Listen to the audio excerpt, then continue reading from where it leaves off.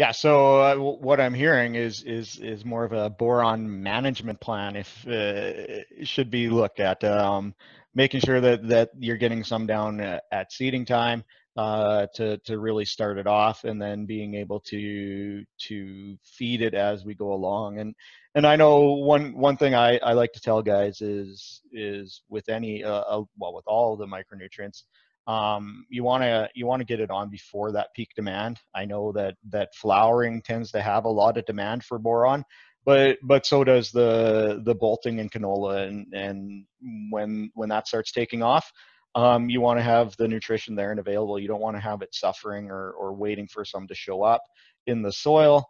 So you want to have it there. So I think a boron management plan is really important to address it early on, and then have some available throughout the growing season.